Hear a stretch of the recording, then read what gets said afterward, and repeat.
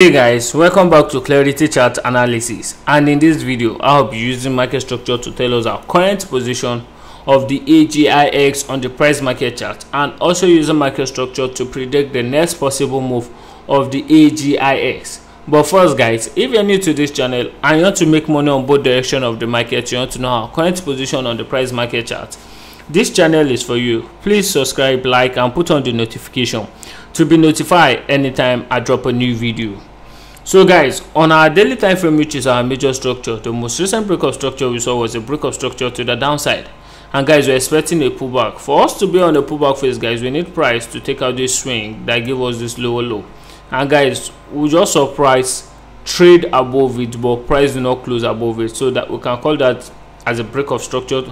We can call that as a sweep of liquidity.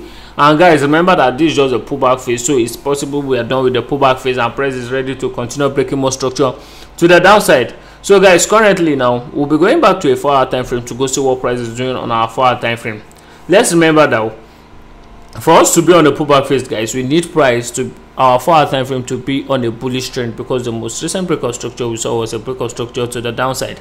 And guys, if price is on a bullish trend, that shows we are still on a pullback phase. But if price is now back to a bearish trend, that shows price is done with the pullback phase and price is ready to resume the impulsive phase on our daily time frame. And guys, remember that on market structure, you can trade both direction of the market. You just need to trade alongside with market structure. So guys, going back to our 4-hour time frame, what do we notice? We notice that the most recent break of structure too we saw on our 4-hour time frame was this same break of structure to the downside, and we expected a pullback. We need price to trade above this swing that gave us this lower low, and guys, we've seen price traded above it, and we pull back, we broke more structure to the upside, pull back and broke more structure to the upside.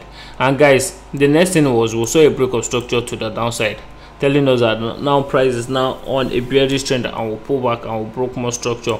So guys, the most recent break of structure we saw on our 4-hour time frame was a break of structure to the downside, and guys, price is trading between this upper swing of our 4-hour time frame and this lower swing of our 4-hour time frame. So guys, currently for us to be on a pullback phase, we need price to take out this swing. If price is not taking out this swing, then we are not yet on a pullback phase. We should not be surprised that we'll continue seeing more break of structure to the downside. So guys, currently we are still on an impulsive phase, which is a bearish trend on our 4-hour time frame.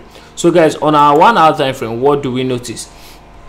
We notice that for us to be on a pullback phase on our 4-hour time frame, we need our 4-hour time frame to be giving us a bearish trend, to be giving us a bullish trend, and it was this swing that gave us this lower low. So guys, we've not traded above it.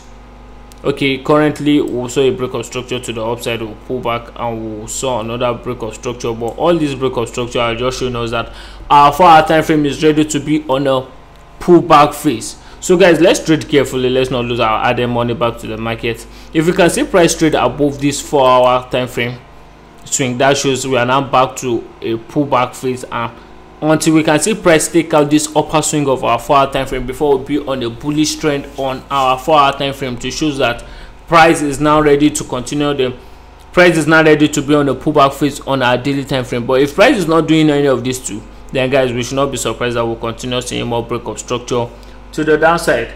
Guys, remember that Clarity Chart Analysis is there to give update on market structure. But guys, for you not to miss out, please subscribe, like, and put on the notification to be notified anytime I drop a new video. Thank you guys for watching this video.